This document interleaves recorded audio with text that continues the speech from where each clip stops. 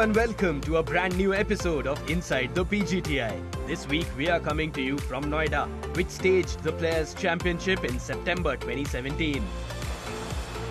Noida, or the New Okhla Industrial Development Authority, is one of the main commercial hubs of the National Capital Region around Delhi. Having recently celebrated the 40th anniversary of its establishment, Noida now boasts the highest per capita income in all of the NCR. The 7 lakh inhabitants of the satellite town enjoy what has officially been declared the best housing in all of India. And more significantly, they live a healthier life than people in adjoining Delhi, since 50% of Noida is under green cover, the highest such of any city in the country. Indeed, the colour green and the greens of Noida's iconic golf course were in the spotlight in the thick of the monsoon season. September 2017 brought with it the much-awaited Players Championship on the Professional Golf Tour of India. It would be played at a much revamped and redone course, which now impresses the biggest names in the business. I'm playing in Noida after I think 5 years, because my last event was 2011. So to compare the course condition, everything, I think I'm really impressed, because after seeing this much greeny and the greens, they improve a lot, and bunkers, the fairways. So I think I don't think it's an easy course because of the I think last few weeks is heavy rain and rough was growing. The management there put in a yeoman-like effort to make it a championship course at which events can be held all year long.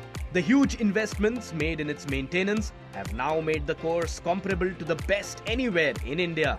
But that's not the only reason why India's finest enjoy turning up there. Here's one of the local hands explaining it the best.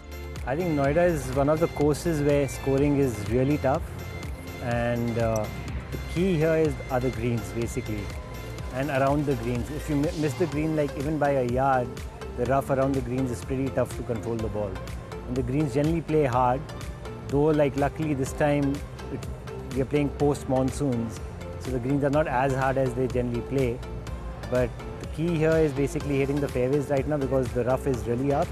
The unique challenges on both the front nine and back nine there became even more accentuated thanks to the fickle weather in North India's monsoon season. So even the most experienced hands had to work on specific strategies for particular holes. Some of them are playing crosswind, so holes like 17 and 18. 17 is playing a bit of head right to left, and the 18th is also playing a little left right. So these two holes amongst the finishing holes are going to be, I think you got to put in a little more effort to make sure that you go through well with those ones.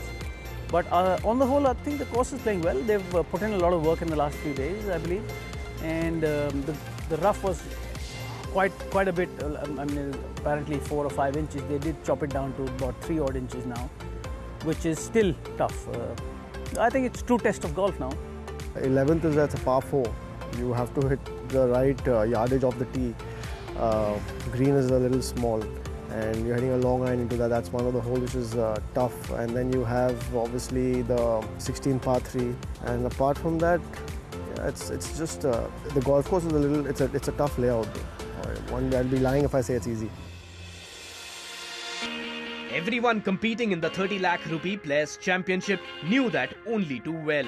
The strong field for the tournament was spearheaded by that man, the defending champion, Honey Baisoya. I'm feeling very confident playing on this golf course. I played 3-4 leader groups here, and most of the times I played well here, so I'm feeling very confident this week. While Honey went in as the expert's choice as the favourite for the title, he knew his task would be cut out in the presence of a couple of others based in Noida who were banking on their local knowledge to gun for the holy grail. I feel really comfortable here. I've won a tournament here before, and I've had some very good finishes here, and I play here often. So I feel very comfortable here, and yes, I'm sure the home course advantage helps. People say that it's your home course, you should play well, but at the same time, when there are many expectations from you, and home course, it becomes a bit tougher. But yes, obviously the lines much better on the greens because you play here day in, day out. So a clash of titans was in the offing as the 11th tournament of the year on the PGTI calendar got underway with a keen contest on the cards. No pun intended.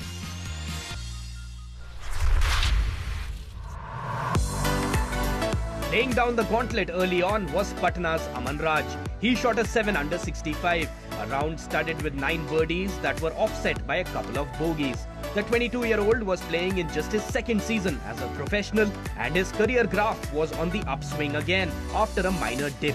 Aman had won the 2016 Emerging Player of the Year award before suffering a bad knee injury that consigned him to bed rest for 1 full month earlier in 2017. His journey since then had been quite enjoyable. First half of the season was pretty decent. It was rolling on well. I had a runner-up finish in Dhaka, PGTI Open, and second half of the season is going okay. Finished 7th in the last event, but Ahmedabad wasn't really a good trip for me. But now it's coming back, so I'm just looking forward for the next events, and this event for sure to finish well. The title holder wasn't too far behind Aman. Honey Baisoya continued from where he had left off in Jaipur a week earlier, where he had finished as the runner-up. Looking for his second title of 2017, the Delhi lad made some brilliant bunker recoveries and saves from around the rough, firing 7 birdies that went with just the lone bogey. Main moments here है मैंने 7 birdies मारे जो कि एक काफ़ी अच्छा round था मेरे लिए, and I was hitting it well, so I was not in the pressure. I was feeling very relaxed on the course, and I made few putts. I made few long putts. One was 35 foot. To shoot low numbers, you have to hit it straight. The fairways are not that long. The fairways are very narrow, so you have to hit it straight. Another youngster impressing the local faithful with his brand of golf was Gurugram-based Shivendra Singh Sisodia. He was 2 under at the turn, but lifted his game to a different level altogether thereafter, nailing 4 birdies to end the day with a solid 66. While the others struggled with the weather and course conditions, Sisodia's calm mind and sense of humor would help him seize the day. If you see my today round, I don't think so I feel any challenges. If you keep the ball in play, there's no challenge. Yeah, greens are playing very good and fairway condition is also very nice. So the key point of this golf course is the tee shots. If you're keeping your ball in the middle of the fairway, there's no difficulties to play the course.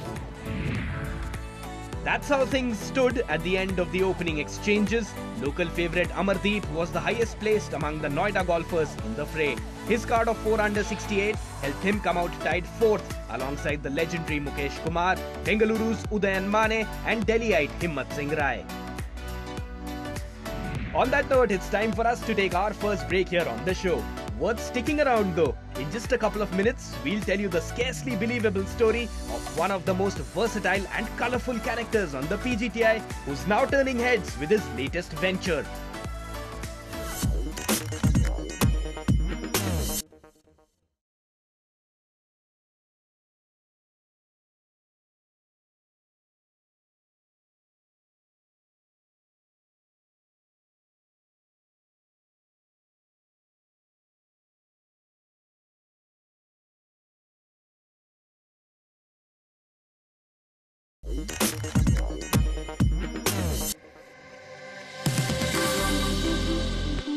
Welcome back. Round 2 of the PGTI Players Championship at the Noida Golf Course brought with it the promise of some mesmerizing action. The atmosphere was so thick you could cut it with a knife. And that was understandable. After all, this would be the most crucial round, where the contenders would advance further while the pretenders would fall by the wayside.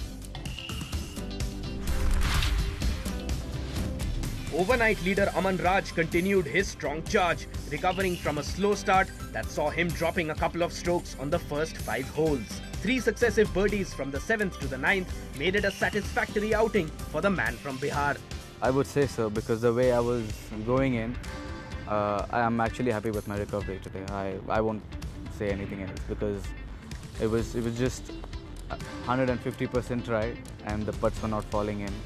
So that was a little bit of heartbreaking thing, but it's okay. I'm really happy to get a recovery.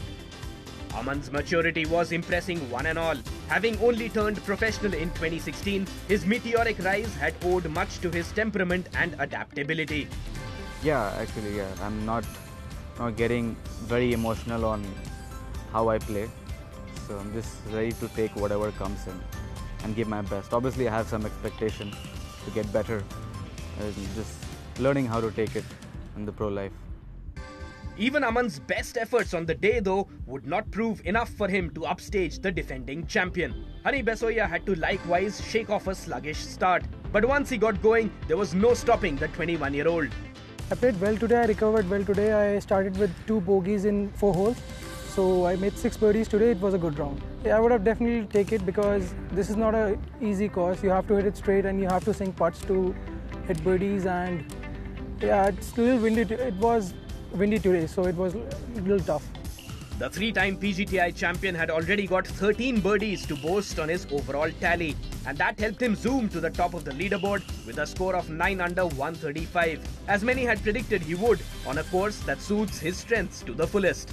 The best part of my game has been my hitting, my driver. I am hitting it well, I am hitting it straight, and I've been using it often, very often on the golf course. I am going very aggressive.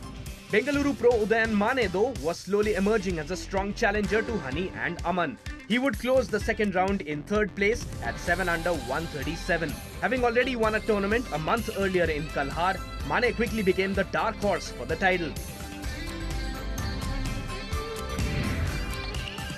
Shivendra Singh Sisodia was the other player still very much in the title hunt after round 2. The cut would be applied at 3 over 147, with 57 professionals making it through to the money rounds. Among the local players remaining in the fray were Dipankar Kaushal, Rahul Bajaj, Arjun Singh Chaudhary, Raju Singh and Vikram Rana.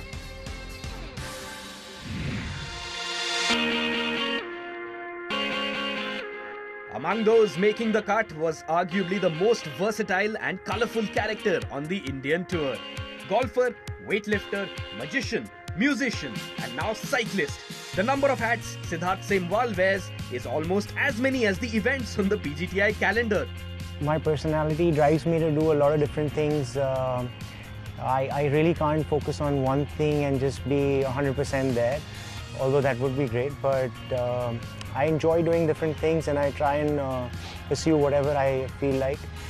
And sometimes, well, things work out, sometimes they don't. So.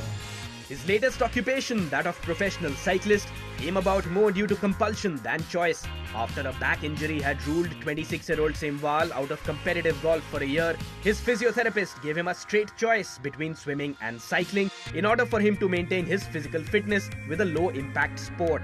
Fortunately for the Delhiite though, he takes to new things like a duck to water while compartmentalizing effortlessly. I find 24 hours just fine. I get most of the things I need to do in that 24 hours done. But it's about prioritizing what needs to be done at that point in time. Like we usually have a decent off season, not that that's a great thing, but that gives me enough time to pursue other things. And when I'm here on the golf course, I'm usually 90% to 100% here, mentally and physically. Golf though remains the one enduring love for the man from Delhi's Army Golf Club. Since his teenage years, it's been his source of sustenance and indeed he feels the main purpose of his very existence. I basically took it seriously, I guess, when I was getting out of school, maybe when I was 18. So I played 1 year of serious junior golf and then I played amateur golf and I got injured then also with my wrist. But as time went by, I got good enough. I got into the team, I played for India and did all those things. 2013 is when I decided I'll turn professional. Did that and I've been playing here since. Bristling at suggestions of his being merely a jack of all trades, Semwal feels the different things he does only complement one another. He feels it's only a matter of time before he can prove to people with a tournament win that there's so much more to life than just being a one-trick pony, no matter how much of a toll it takes on him through multitasking. I do believe it's chaotic, but some people say there's order in chaos. I don't know where that order is going to come from, but yeah, I don't see any connection really between all the things that I do, and I don't try and find one either. I just enjoy doing them separately in their own time, and each one of them gives me a sense of satisfaction and joy, so that's why I do them. There are many other things that I tried and I wasn't either good at them or didn't enjoy them as much. So, I mean, you only get one life, so might as well live it to the fullest. Unfortunately for Semwal, a card of even par in the penultimate round dashed his hopes of challenging for the crown. And in fact, things would only get worse for him a day later as he bowed out with a round of 2 over that dashed his hopes of a top 10 finish as well. He would eventually finish tied 25th at the end of the tournament. In complete contrast, tournament favourite Honey Baisoya continued his sweet journey. He would pull clear by a massive 7-shot margin, making his title defence almost a foregone conclusion. A blazing start to his third round saw him making 3 birdies on the first 6 holes. His round of 6 under 66 gave him a remarkable tally of 15 under overall. I've been playing well. I already had 3 top 5s in last 3 weeks. So I'm playing really well and I'm confident about this week. My plan is to get to 20 under. So that's what I'm looking forward to. I'm driving it well and I think 2-3 putts today, 2-3 long putts. So it was a good boost. While the others were mostly adopting a safer approach given the rapidly and constantly changing weather and course conditions, Honey kept doing what he has right from his childhood days, and that is to play aggressively and fearlessly, backing his skills and his instincts. Since the junior level, I've started playing really aggressive, and that's where I'm continuing. Among the couple of closest challengers to Honey was Muniyappa, who overcame a horrid run of bad luck that initially left him frustrated with a bunch of lip-outs. I built myself confidence, don't worry. Yes, putting is not going, that's okay, but a lot of balls coming in, so I will hit well, I will hold the putts. Muniyappa would give the crowd a masterclass on how to use the wedges. His short game in particular propelled him from overnight tied 9th to tied 2nd. He knew he'd have to play aggressively on the morrow though to challenge Honey and move towards an unlikely upset win. Yeah, that's my plan, but Honey is really playing good golf. So let's see, hope for the best, because I'm also trying it, so putting is coming back, then chances are there. Finishing the day alongside Muniyappa was home course hero Vikrant Chopra. He emerged as a title contender for the 2nd week running after a timely round of 69 that moved him up 3 places from overnight 5th. The 37-year-old's brilliant approach shots, iron usage and chipping prowess standing him in good stead. And while he knew upstaging Honey would be a tall order, Vikrant at least had his tactics clearly and firmly chalked out before the decisive round. The par 5s are the key to scoring well here, so probably you have to drive well on the par 5s and probably pick up an eagle or something like that on, So that'll give you a 2-shot cushion going towards the leader, and probably play the par 5s well, and hopefully it'll materialize. At the end of the penultimate day and round, another Baisoya, Delhi-based Sachin, had an impressive finish to showcase courtesy of a 2nd successive round of 70. To the delight of the Noida golfing fraternity, hometown hero Gaurav Pratap Singh was right up there as well, in tied 5th.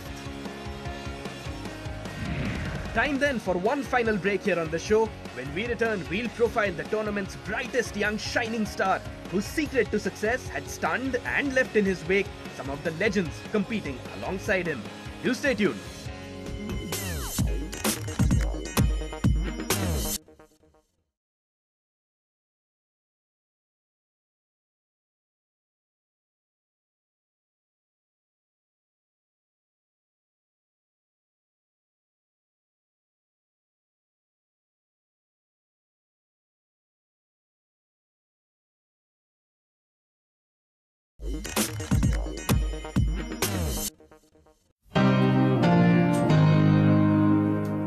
Welcome back. One of the young stars making an impact with a bang at the 2017 PGTI Players Championship at the Noida Golf Course was 18-year-old Karandeep Kochar.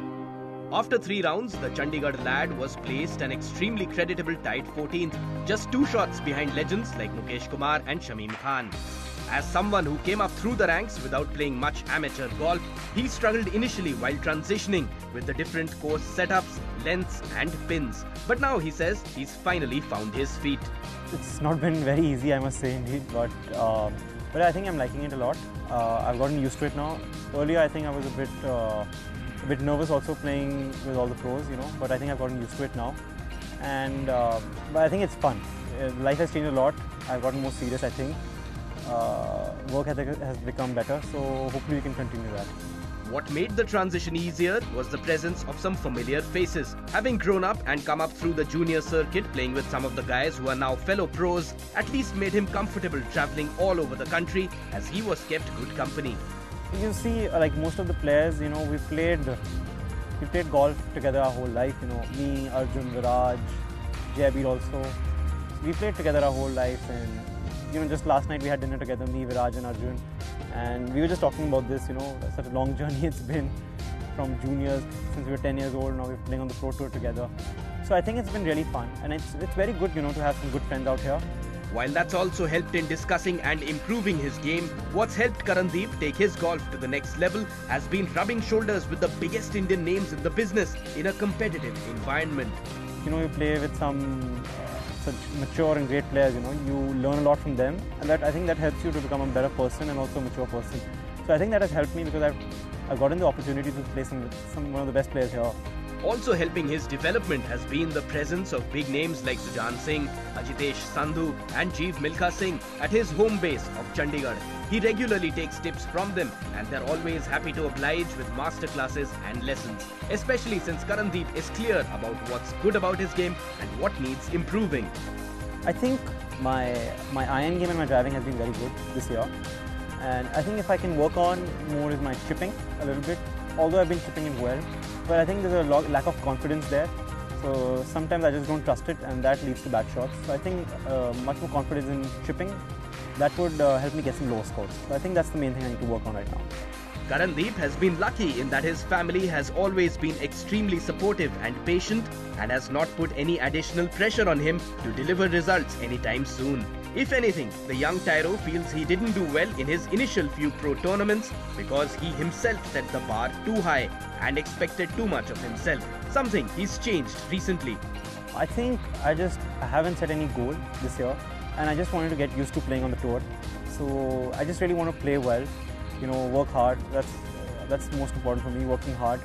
And the result, I'm not very fond of if it's a good result or a bad result. I just want to play some good golf.